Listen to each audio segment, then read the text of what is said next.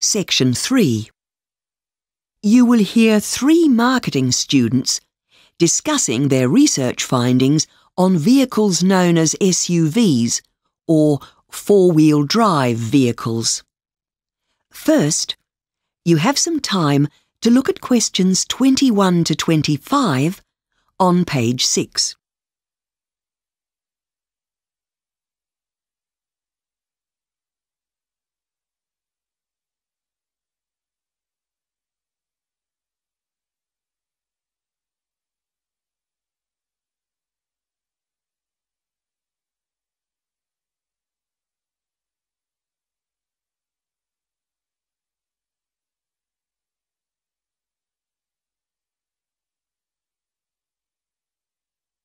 Now listen carefully and answer questions 21 to 25. So guys, have you got all your notes on four-wheel drive vehicles? Shall we go through what we have each found and think about how we'll put it together for next week's marketing seminar? Yeah, sure. Let's start with what these cars were originally designed for. Oh, I've got something on that here. Well, four-wheel drives, or sports utility vehicles as they are officially known, SUVs for short, were originally designed for off-road use by people who need to get to remote areas out in the bush, for instance. But the interesting thing is that they're actually sold now to a lot of people who just use them in cities, so they make quite different use of them. OK, then maybe we should make a list of their advantages, shall we? So, one thing is that they're good for commercial use, OK? How about also saying utilitarian rather than luxurious? So you're not paying out for unnecessary luxuries. OK, what else? Well, they have increased engine capacity, and they're also heavier, so suitable for towing large loads. So is this why so many people buy them then? Well, no. They seem to have become fashionable now for rather different reasons.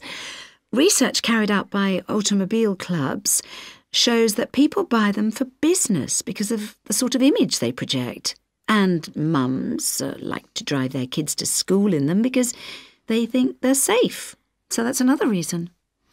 And you can get about 7 people into one of these. So we could say seating capacity is another factor.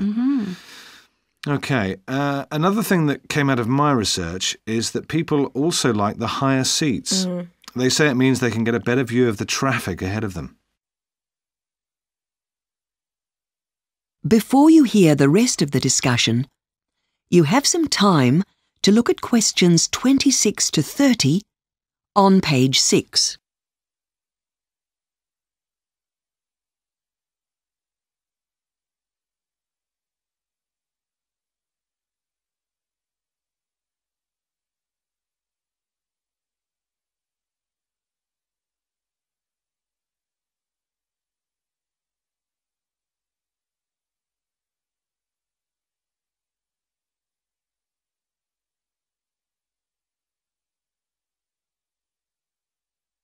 Now listen and answer questions 26 to 30.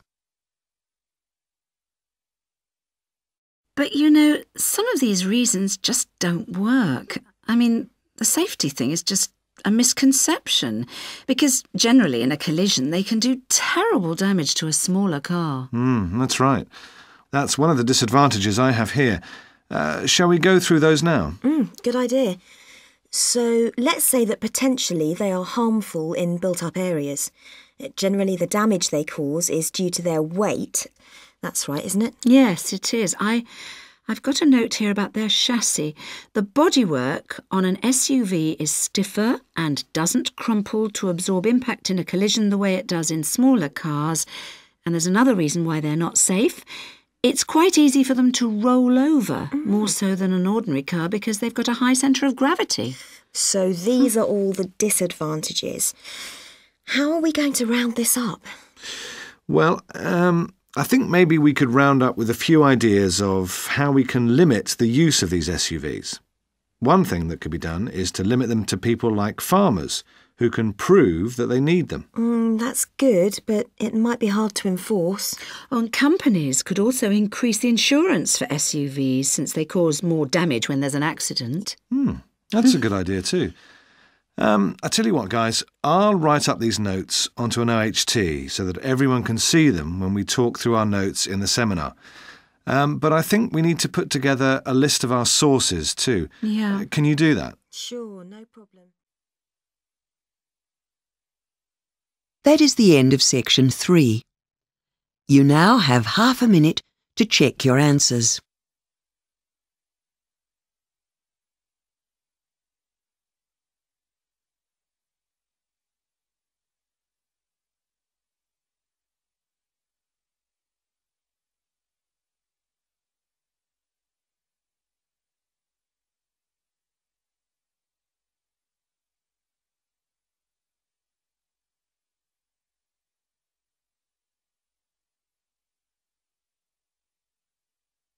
Now turn to section 4 on page 7.